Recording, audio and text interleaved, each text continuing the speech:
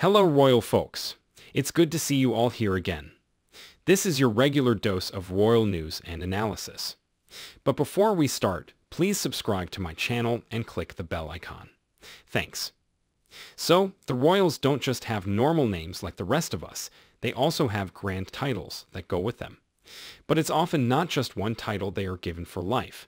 As time goes by, they can undergo many changes depending upon where they are in the line of succession and major life events. So, even though we know Kate as the Princess of Wales, her son as Prince George, and Sophie as the Countess of Wessex, this does not necessarily mean they'll still go by these titles in the future. So here we take a look at which royals are set for title changes, and when exactly these might happen. On his wedding day in 2011, Prince William was granted the title of Duke of Cambridge. And last year, when his father acceded to the throne, he also inherited the title Duke of Cornwall and was bestowed the title Prince of Wales, which is usually reserved for the heir to the throne. But it is likely that he will also undergo another major title change, but it will only happen when King Charles dies. That's because when this happens, William will automatically become king and will be known as His Majesty. Kate was also granted a grand title on her wedding day when she became the Duchess of Cambridge. And following the death of the late Queen, she then took the female version of her husband's titles, becoming Princess of Wales as well as the Duchess of Cornwall. However, when King Charles dies and William becomes king, she will get her biggest title upgrade, Queen Consort. She will probably be known as Queen Catherine, Catherine being her real first name.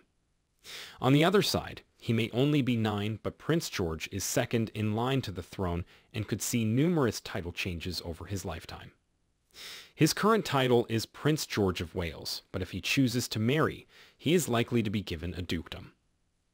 Also, when his parents become king and queen, as the male heir, his father may choose to make him Prince of Wales, as it is not automatically given to the heir to the throne. However, the moment he is heir, he will also become Duke of Cornwall, as well as the Duke of Rothesay. Like her big brother Prince George, Princess Charlotte is also set for some dramatic title changes. She too is known as Princess Charlotte of Wales, but when William becomes king, he could choose to give her the title of Princess Royal, which is usually awarded to the oldest daughter of the monarch. However, as it is a title that remains for life, Charlotte could only be awarded it once the current Princess Royal, Princess Anne, passes away. There had been reports that her grandfather, King Charles, wanted to give her the Dukedom of Edinburgh, meaning she would be known as the Duchess of Edinburgh. But it is now thought that title will go to another royal. Instead of being made a duke, Prince Edward was made Earl of Wessex when he married his wife Sophie in 1999. However, he is set to eventually get the title of a duke when it is handed to him by his brother King Charles, and that the title will be Duke of Edinburgh. It was announced at the time of Edward's wedding he would one day succeed his father as the Duke of Edinburgh with the blessing of the late Prince Philip and the late Queen. Sophie, currently the Countess of Wessex, will eventually become the Duchess of Edinburgh, a courtesy title which was held by the Queen when that happens. There had been reports that Charles had been contemplating not giving the dukedom to Edward and instead awarding it to his granddaughter Princess Charlotte. However, it is now believed that the king will fulfill his late mother and father's wishes and make Edward Duke of Edinburgh. So what do you think about this news, guys? Please share your thoughts in the comments and let me know what you think.